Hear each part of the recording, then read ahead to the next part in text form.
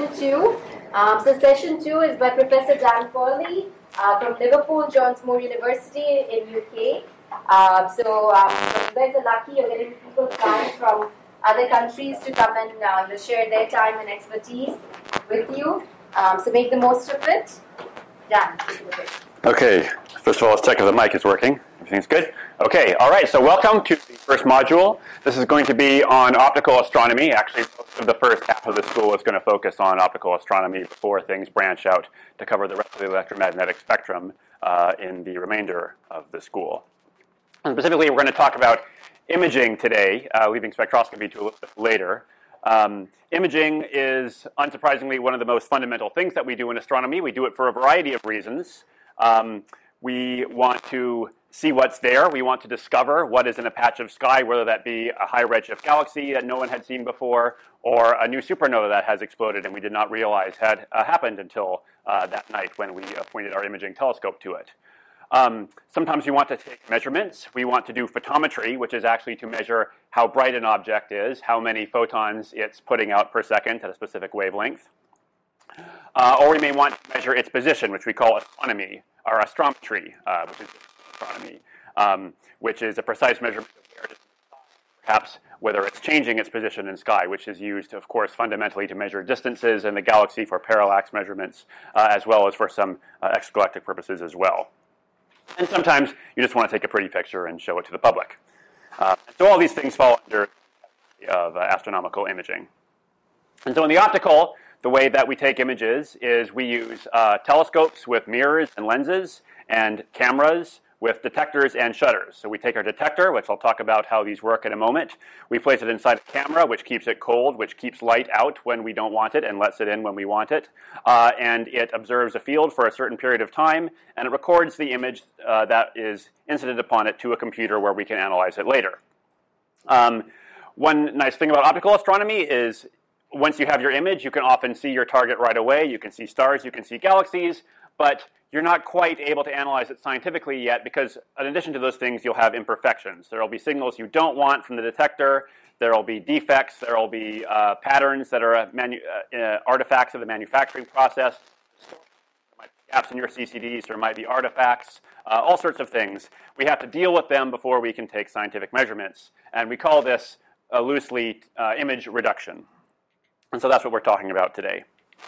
Basically, the idea is we go from an image that looks like this, a raw image. It's got weird detector patterns, stripes. It's not very deep. And we reduce it and may add a bunch of images together to go deeper. And we have a nicer image of the sky that shows all the stars and galaxies and is well calibrated and everything like that. And so that's the basic idea. So the outline of what I'm going to tell you about today is basically as follows. So first, just a little bit of fundamentals about how telescopes work and mainly how detectors work, since it's important to understand that to know exactly what we're doing with our data and why we need to do it. Then I'll talk a little bit about how things work on the computer side, how these images are stored to disk in a FITS format. Then I'll talk about the actual imaging reduction processes that we do. I'll give a basic version. Time permitting, and there's only so much time, I'll also talk a little bit about the more advanced things that we sometimes need to do depending on exactly what we're trying to get out of our data and where our data come from. And then we'll go through the tutorial, which is a basic reduction exercise based on some data that we collected last year on an interesting astronomical object. Okay, are there any questions before I get started? Okay, so this is basically all I'm going to tell you about telescopes. I assume most of you are familiar basically with how telescopes work. There's mirrors, they focus light, they collect light, and put it onto a detector, which is located at the focal plane where incoming light in parallel rays is brought to a specific focus, and so specific targets show up at specific places on a detector that you would place there. And that's essentially, there's of course lots of details on how you build a telescope, how you do the focusing, how you keep things in good focus, and so on. We're not really going to worry about that. All you need to know is that there's a telescope and it has a focus, and that's where we put the detector. Thing that is almost always done in astronomy when we're trying to do measurements is we insert filters into the beam. So these take what would otherwise be light that spans the whole optical or perhaps even the whole infrared, depending on what kind of detector we have, and filters it to a specific range of wavelengths that's more standardized. And so instead of getting the light from the whole optical spectrum, we're only focusing the light at a particular time in one particular band. So we have standard bands like the Sloan filter set here, U, G, R, I, and Z, or we have the Johnson-Cousins set, U, B, V, R, I, and these are sort of a standard set of filters that astronomers use so that even if you're at two different telescopes on two different observatories, you can take the same types of measurements and compare your observations to each other. And if you have multiple filters of the same object, you can say things about its colors, about its spectrum crudely, and so on. And so that's useful. Okay, detectors. So behind your telescope, or inside your telescope, behind your filter, you need to actually convert the light into some sort of signal you can process and record. This is what we use detectors for. Nearly all detectors that are used nowadays are based in one way or another on the photoelectric effect, which of course was discovered and characterized by Einstein 100 years ago, and essentially involves you have photons, they impact some sort of special substance that reacts with the photons, and an electron is liberated from sort of ground state to some sort of excited conductible state at which we can do things with it. How well this process works and what percent of the time when a photon strikes your detector it actually liberates an electron in this way is the quantum efficiency. Quantum efficiency depends on your detector and it depends on wavelength. Any detector you have is going to be better at detecting some sorts of light than some other sorts of light. So depending on what you're planning on using your detector for, you may have different types of detectors, some of which may be optimized, say, for red light, others for blue light, others for infrared light, and so on. And we call how well this works the quantum efficiency. Quantum efficiency is very, very good nowadays. It's very close to 100% at the peak wavelength of a specific detector. So essentially every photon that strikes it at that wavelength will be recorded as an electron. But if you use a detector outside its optimum wavelength, it may be poorer. Of course, just having a detector is not enough. If we want to actually record an image, we have to have a whole bunch of separate detector elements that are spread over the whole focal plane to take an image. And in fact, if we want to take a nice image, we need millions of these things, so even just 2,000 by 2,000, which is not considered a particularly high resolution or big image these days. You need 4 million pixels, and so this requires a lot of effort to do something like that. But fortunately, we have technologies to do this now. And not only do you have to record them, you have to store them while your exposure is taking place. You have to transmit them to your recording device. You have to amplify them so that individual electrons become a recordable signal in a macroscopic device. You have to count them, and then you have to actually save them to disk. And so the technology that is used in the optical band pretty much everywhere since the 1980s is called the charge-coupled device, or the CCD. This is different from what's actually used in the near-infrared, but basically any telescope that operates at optical or infrared or ultraviolet or even X-rays uses, if not a CCD itself, something that's very similar. Essentially, it's a grid of pixels that use photoelectric effect to convert light to electrons and send them to an amplifier to be recorded. A CCD fundamentally is a block of silicon compound. On one side of the silicon, there are a bunch of electrodes that apply voltages in different patterns to different places. And by controlling what voltage is placed on which electrode and by changing those voltages over time, electrons that are liberated by photons striking the silicon can be trapped in place while the exposure is happening, and then they can be moved around when the exposure is done so that we can record it. And so even if we only have one amplifier, we can use that to register millions of pixels by moving the charge over to that amplifier.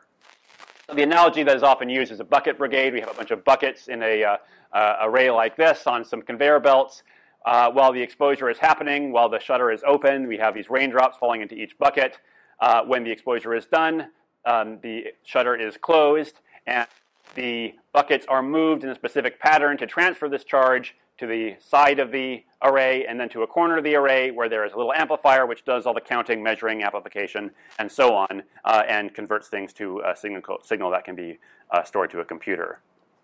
And so if you want an animated version, here's an image. It's being shifted to a readout column, and then that readout column is shifted over to the amplifier. And so one by one, each pixel is collected by our single amplifier digitizer in the corner. And that's basically how CCDs work. And then each time a pixel charge packet reaches the amplifier, we record this it doesn't actually literally count individual electrons. It converts them to a voltage and records that voltage. That voltage is stored as a number on disk. That number is sometimes called the counts or the ADUs for analog to digital unit. Analog being the voltage signal, digital being the binary-based number that is recorded to disk. And so the fundamental number that describes how this works in practice is something called the gain, or if you want to be more literal, the inverse gain. The opposite gain is normally used in detector physics. Basically, for the number of electrons that reach your amplifier, this tells you the equivalent number of ADUs you get. So it's just the ratio of the two. For most instruments, this ends up being close to 1, such that the number that you see in your final image, your raw image, essentially corresponds to the number of electrons, but there is a conversion factor that is usually not exactly 1 between them.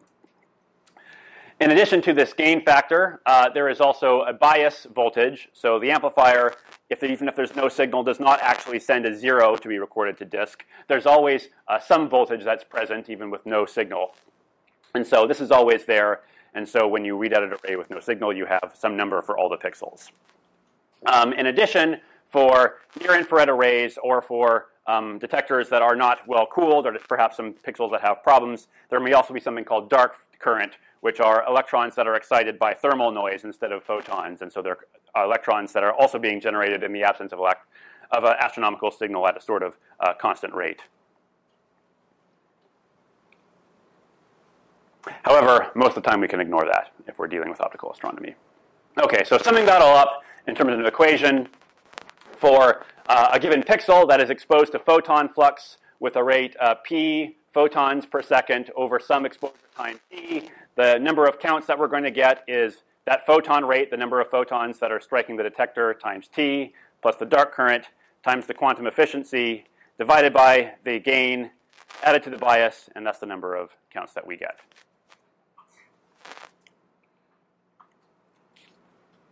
Okay, that's at least the counts we get in the simplest case where our detector is perfect. All detectors do have limits. They have linearity limits and they have saturation limits. Normally it's okay to assume that the CCD is linear, that if your photon rate doubles or that if you double your exposure time, you get double the flux in every single pixel. Normally that works. However, at very high count rates and very long exposures on bright sources, you do have this phenomenon called saturation, which is basically you fill up the capacity of your detector. This can happen in digital space, where basically we reach the largest number that the device can store, which is typically something like a binary number like this, 2 to the 16. Or if we have a really, really bright source, then we have another even worse type of saturation called full well saturation, where basically the detector pixels fill up on electrons and they start spilling over into neighboring pixels. And it's usually very easy to see when that's happening because you have these spikes that start coming out of your star. They're called blooming spikes. And so if you enter this very high counts regime, you no longer have linear behavior. Okay, but when all is said and done, we want to store our images, and nearly all astronomical images, even outside the optical band now, choose to store things in a particular format that's called FITS, which is short for Flexible Image Transport System. It's a very simple file. It has two components. One component is called a header, and it's basically just a plain text text file that's at the start of your file, which contains all the metadata. So what telescope you're observing at, how long your exposure was, characteristics of your detector, where you're pointed at in the sky. Almost anything you need to know if you have a good professional instrument is going to be written to that header so you can track it down later. And it's always there with the image itself. Then the second part is that image itself, which is that 2D array of pixel data stored in binary format to disk. For a simple header, it's literally just these two things. For a more complicated sorts of FITS files, you may have multiple headers and or multiple images.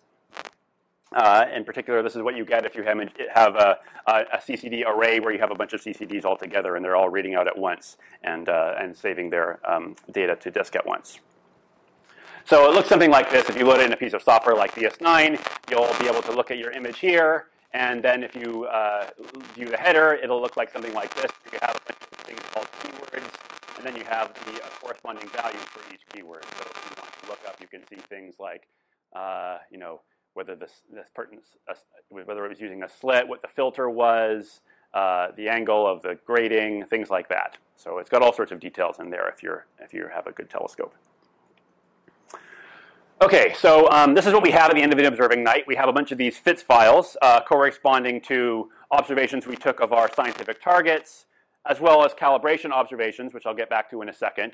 And basically our goal as astronomers is to convert these raw files, combine these calibration and scientific data to a reduced image, which is basically a calibrated image that for every pixel in the image, instead of it just being some arbitrary counts, it's some number that tells us the actual sky brightness at that location on the sky. And furthermore, ideally, we also want each pixel to be able to tell us specifically where it was on the sky, the all-right ascension, alpha, and the declination, delta. And so that's what we want to have. So how do we do this? This is the task of image reduction. So there's basically 4 steps to sort of basic 101 level image reduction. Step 1 is we need to remove that bias voltage that I mentioned. Step 2 is we have to do flat fielding, which is to correct for the fact that different pixels have different sensitivities. Third, if we have multiple exposures of a source, we co-add them, we average them together to go deeper and to remove artifacts.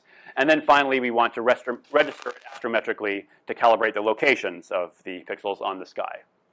And that's sort of the basic mode task that we have. Okay, so step 1 is bias. I already mentioned this to you, but this is just an illustration. So here's a CCD image that's shown in a piece of software. Here is a little profile that's taken through it. And so here's the part of the CCD that was actually exposed to the sky. And then there was a part of CCD that was basically behind a plate. So it was not exposed to anything, and yet there's still about 1,000 counts worth of signal there. That signal has no astronomical meaning. We want to get rid of it before we do anything else. And so that is the goal of bias subtraction. The basic idea of bias subtraction is quite simple. Normally what we do is we take a special set of bias calibration images during the afternoon or in the morning, or sometime where we're not collecting astronomical data. This is just a 0-second exposure with the shutter closed. We take no signal. We don't do any integration. We just read out the CCD a bunch of times and see how many counts show up, and that's our bias level. We take a bunch of these, we average them together to remove noise or any artifacts that might have cropped up due to cosmic rays or things like that. We average them together, we save it as a master bias image, and then we simply subtract pixel by pixel that image from all our other images in the, from this. That's the general procedure. There are other ways of doing it. In particular, one of them is called the overscan method, where we actually clock out, we read out the CCD an extra number of times compared to normal. So if your CCD supports that, that is an alternative. Which one you want to do depends on whether your bias is actually stable with time, or whether it's a simple, there's the same bias level for all the pixels, or whether the different pixels might be different. But either or the other is how things work. So this is an illustration of that. So here is a raw image with a telescope of a particular part of the sky. Here is a bias image that was taken earlier in the afternoon. And you can see this bias image does show some structure. There's this sort of hot column feature here. There's kind of a gradient over here on the right. So we want to remove those sorts of patterns, and we want to remove the overall bias level. So we just subtract A minus B, and we get a subtracted image that removes some of those patterns. So there's still a dead pixel column here that we have to deal with later, but we have mostly fixed at least this hot pixel column on the left. So that's step 1. Let me pause just in case there's any questions and anyone has so far. Yeah.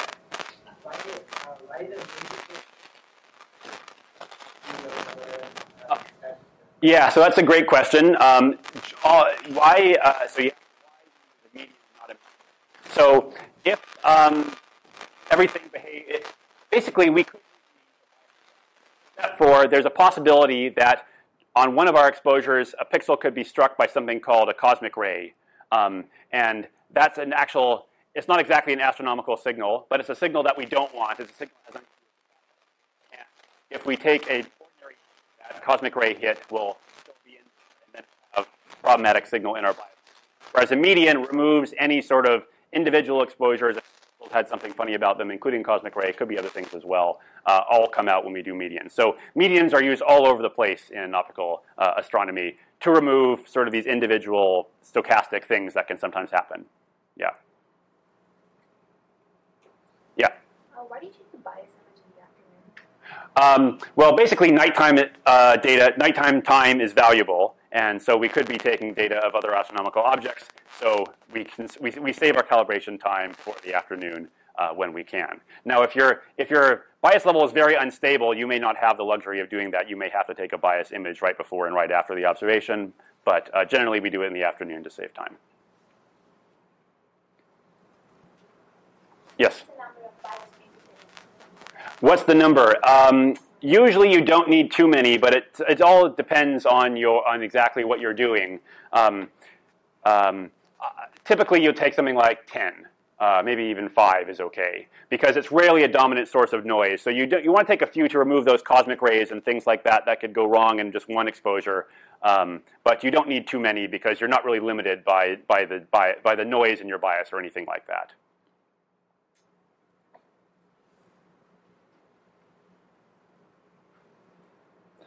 Okay, so step 2 is flat fielding, and so this is basically to deal with 2 related issues. One is that your detector is not a million perfectly identical pixels. Every pixel has its own slightly different properties. They have different sensitivities. They have different quantum efficiencies. We don't want that sensitivity pattern to be imprinted in all our astronomical data, so we have to calibrate it out. In addition to detectors, also differences in the optics. Different parts of the field may be exposed to slightly more or slightly less light. There may be dust particles that are sitting somewhere within the focal path. So for example, this is a detector, and you can see all these little donut rings. Those are out-of-focus dust particles. And then there's also these smaller things. Those are closer to in-focus dust particles. And then there are these horizontal bars, which are manufacturing artifacts. We do not want those in our astronomical data, so we've got to get rid of them. And the way we do that is flat fielding. This is very simple. Basically, we calibrate our data by observing a source that we think is pretty much just a flat white screen. And so that can literally be a flat white screen, which is something that's going to be mounted in the dome somewhere. And that's called a dome flat. So we basically point the telescope to this white spot on the side of the dome, and we take a bunch of exposures up with a special lamp that's shining on it that is ideally as uniform as possible. So that's nice because we can do it anytime, including the daytime. It's very stable because we can control how bright the light is. But as uniform as we think our screen might be, it may not be 100% perfectly uniform.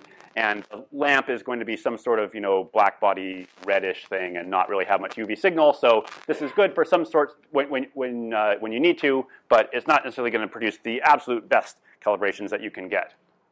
You can usually do better by using the sky itself during the twilight period, shortly after sunset or shortly before the sunrise, when there's sort of scattered light basically from the sun shortly after the sun has gone down, and that is actually the sky, and so it is closer to uniform illumination aside from a little bit of sky gradient, and it does have UV signal, so it's better in that sense. On the other hand, the sky level changes rapidly with time. You only have sort of like 20 minutes where you can do this before sunset and before things get too dark that you don't have enough signal. And it also will have some stars in it that you have to process away. But essentially, one of these two things is how we collect most of our data for flat fielding. So once you've done that, you get a bunch of exposures. Just like with the biases, you get several. You median them together to remove cosmic rays. And in the case of twilight flats, that also helps any stars. So you take these in the same filter, the same band as you're going to use for your science data. You normalize each one of them because the light level might be changing. You don't want that to be your final data set. So you divide each one by each individual image by that image's median. And then you stack them by median combining them all, and that gives you a master flat field in that same filter that you acquired your data in. And then you divide each of your science image by that flat field image to calibrate things away. As always, it's easier to see this with a little visual demonstration. So here is a science image, and you can see there's those horizontal bars. There's kind of a little bit more signal here than in the center. We want to calibrate that away. So here is our... And you can see it has those bars, it has this circular pattern, and you divide this by this, and those things go away. And so you have a nice flat, that's why we call it flat fielding. There's no longer these spatial variations, flat image left over. And now we're getting close, so we've got rid of most of our detector patterns, extra signals. Most of those have gone away. So now we just have a couple more things to do. Next is co-addition. Usually, if we're observing a source, we take more than one exposure of it. We may take 3, we may take 5, we may take 9 or more, depending on exactly what we're trying to do. We do this for a variety of reasons. We have the saturation issue, where if you take, say, a 900-second exposure or an hour exposure, you're going to blow away all your bright stars, and then you can't use them for measurements, you can't use them for calibration.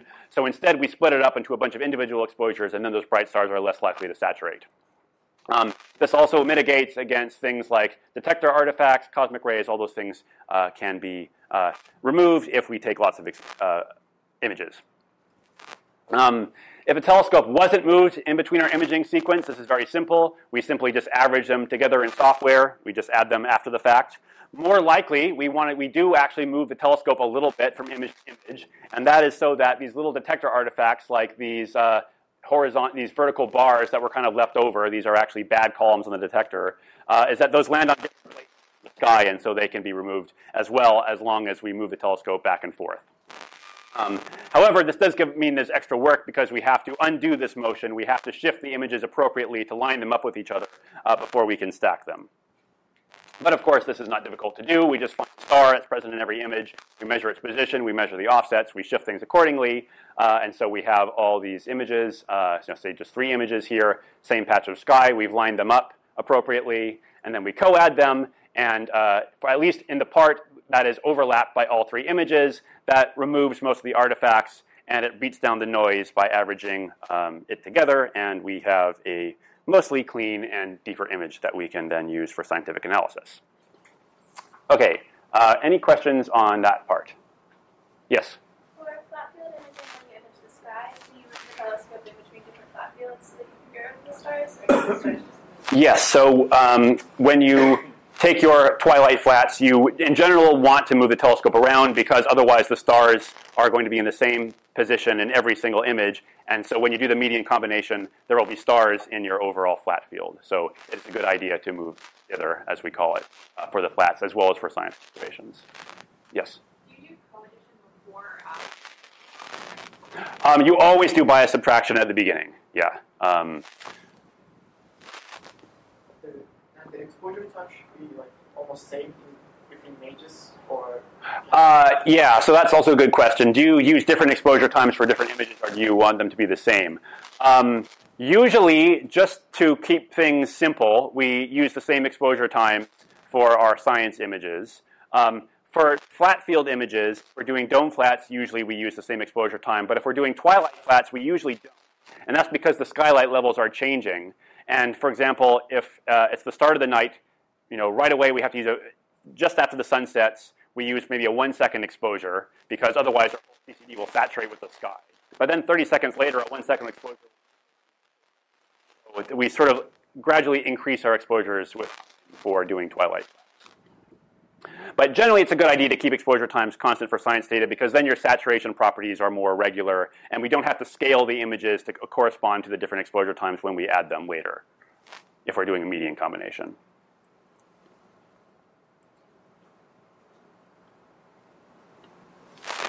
Okay, so our last step is the astrometric calibration. And so this is based on the FITS header. So the way that astrometric information is stored typically is with a special set of keywords that are nicely standardized and have been for a long time. So basically every piece of astronomical software that you encounter will use the same basic convention for simple astrometric information. Basically, it's equation-based. So there's a set of standard equations. There's a matrix here. It's called the CV matrix, or the transformation matrix, that converts an offset in pixels as measured from some pixel that you can choose. It's up to you, and it's designated by 2 particular keywords that are there in the header of every image. And using this transformation matrix, which encodes the rotation and it encodes the pixel size, it translates that offset in pixels to an offset from a pointing center in actual degrees, or arc seconds, or arc minutes, or whatever unit that you prefer. And so just by writing the right parameters to the header, this allows astronomical software to look at an image and translate between pixels pixels and position. Yes? You know, linear transformation there, can you also account for distortions in the field? Yeah, so Nonlinear? Yeah, so yes, you can. It's much more difficult because it's not well standardized, and different software uses different conventions. I'll say a little bit more about that later. But yes, it is also possible to store distortions, and for precision astrometry, that is usually needed. Of course, the way this works to astronomically calibrate the image is you need some reference standards in your science image. So we identify some stars. You need at least 2. Ideally, you want as many as possible in your image. You record their pixel positions, and then you go to an astrometric catalog of a bunch of stars in the sky. You find the ones that might be in your field. You match them up, so A to A, B to B, and so on. And then by using this transformation equation, you solve for the relevant header parameters. You write them to the header, and then the software should be able to do the translation. And so you end up with something like this, where you have an image, and you can load it in your software, and you can put your cursor over somewhere, and it will tell you not only the pixel, but it'll tell you the position. And things like photometry software and other analysis software will also be able to do that translation. Okay. Any other questions? Okay, so there's a bunch of advanced topics, and in the interest of time, I'm not really going to go through them in any detail. So we're going to go through power modes the rest of the slides. These slides will be online, and I highly encourage you to look them up yourself if you end up doing optical astronomy and image reduction in your future career, so you understand what these things are, and if you do need to use them. You don't always need to do these different steps, but they do arise sometimes. Bad pixels, we already encountered a bad Kalman array. Usually they median out, but that's not the best way to do it because that can actually bias things even after the median fix, after the median combination. Ideally, we want to look these up and fix them in our image. We have dark current in infrared detectors and perhaps some optical detectors. If we do, we don't use bias frames, we use dark frames instead. There's charge transfer efficiency. We tend to assume that all the charge that's recorded in a pixel makes it to the amplifier in that same pixel packet. Sometimes it doesn't. Sometimes it gets left behind. If it does, and this typically is encountered in space-based telescopes like HST, we have to correct for that too.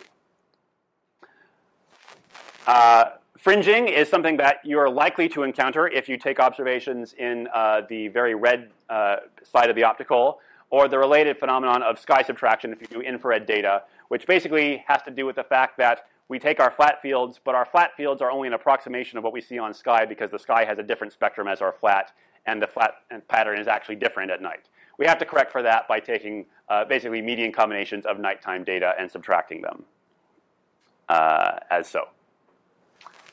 Cosmic rays, I've already alluded to them. These are energetic particles that strike our detector that basically blast through everything. They can come from actual cosmic rays, or they can just come from terrestrial radioactivity. Again, these tend to median out if we do a simple median combination of our science data, but if we're processing individual exposures, or even if we want to do things well and we're doing a median combination, we do want to detect them and we do want to filter them out. And usually we can do this with some sort of spatial filtering algorithm. There are lots of packages out there that will let us do this.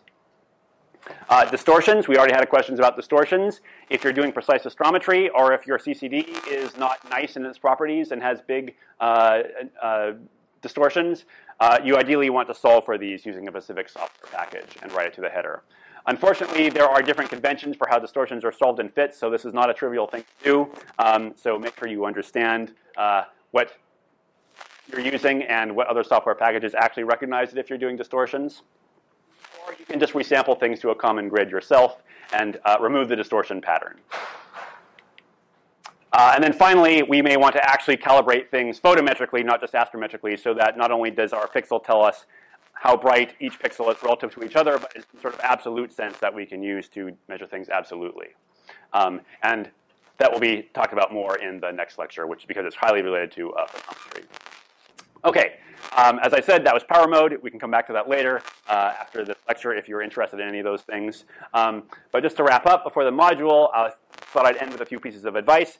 Image reduction is nice because it's intuitively simple. It's visual. You can see everything every step. And so it's often straightforward. But there are often complications that come So if things are not looking right, if your image has funny patterns in it that you don't understand, it's important to understand why and to deal with it appropriately. So the key is really understand your instrument, understand what you need for your science, and understand what steps you need to do, and understand what steps that you can skip. Okay, so that's all for the lecture. We're going to now progress to the actual tutorial. But let me stop to see if there's any questions on any of that content before we do that. Yeah? I don't understand the difference between how biased images and dark images are taken. Yeah, so because I went really quick to dark images, I didn't really talk about how they're collected. A biased image is a 0-second exposure. You don't actually, you just read the CCD out to clear the charge, and then you immediately read it out again. Bias voltage is. So no time for anything to accumulate. A dark exposure, you read the CCD out, you flush the CCD, and then you wait a certain period of time. The shutter is closed, so no photons are coming in, and it should be completely dark, so there's no photon-induced photoelectric current, but you could be having dark current, so there could be electrons being excited randomly from thermal noise. And so we wait for those electrons to accumulate over some period of time, 60 seconds, 300 seconds, whatever is going to match our science data, and then we read it out again to collect those thermal electrons and measure them. Yeah.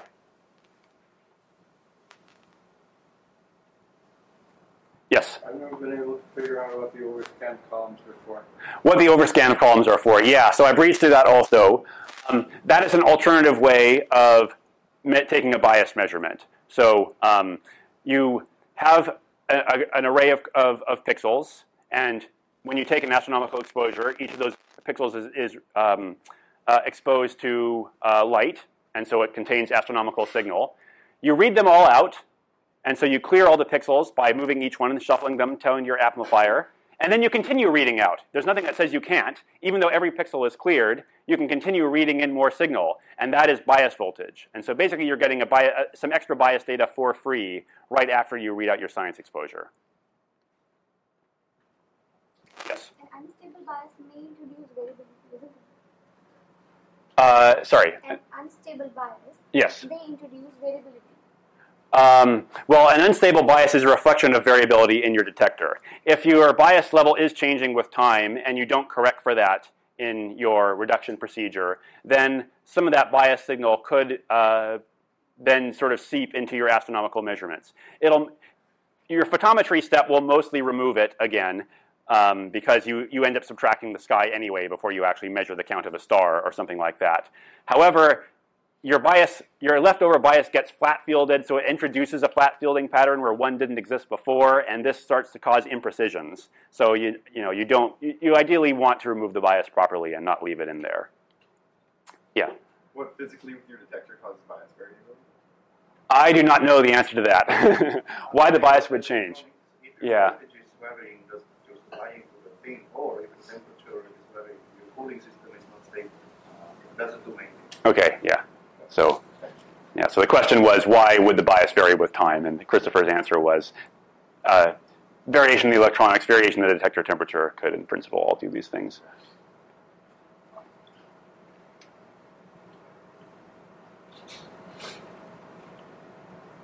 Okay, so we'll do the tutorial next, which is going to involve a computer swap, Igor, if you're ready.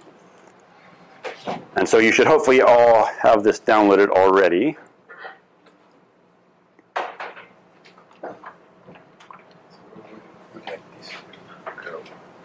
We'll just swap it up here.